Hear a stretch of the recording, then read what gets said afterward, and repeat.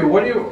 Are you working on anything right now? Or? I just finished up the second season of a show for Disney Plus called The Mysterious Benedict Society, which is fun. And then just the last little tiny bit of God of War for for Thor. Yeah.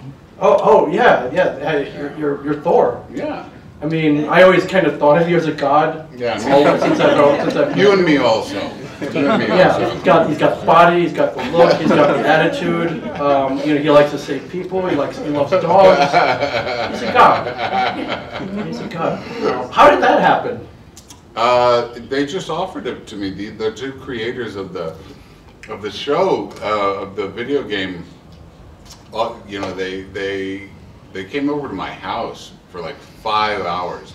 And they showed me all the artwork, and they described the story for the entire video game, which was super complex, and it was this rich tapestry of stuff, and I always like to do new things. So to do motion capture for a video game was a lot of fun. It was like there's a steep learning curve too, because it wasn't just normal motion capture where they like put you in a suit, you know, with the balls on it and the dots on your face, but they would have these monitors up. You know, you're in a room about this big, but there's monitors up everywhere because Thor is supposed to be like, you know, 7 foot something tall.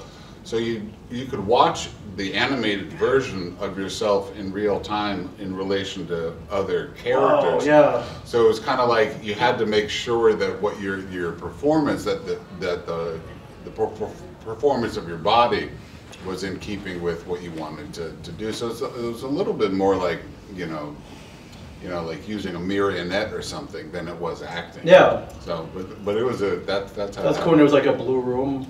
No, just a regular room. Yeah, they just have these cameras everywhere. Right. They have cameras on everybody. They have cameras in the ceiling, and everything. It's you know, but they can with the new CG engines, they can make it all pretty much real time. So it renders like as you're moving, so you can see yourself. Like, did you make any obscene gestures? Oh, of course. That was the first thing. I was like, let me just get this out of the way.